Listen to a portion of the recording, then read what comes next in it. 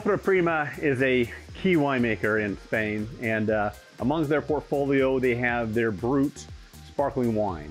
This Brut sparkling wine is made in the Charmat method.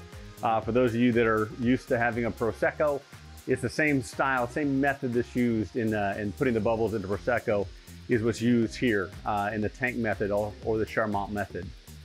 This particular wine is a very light and crisp, airy wine.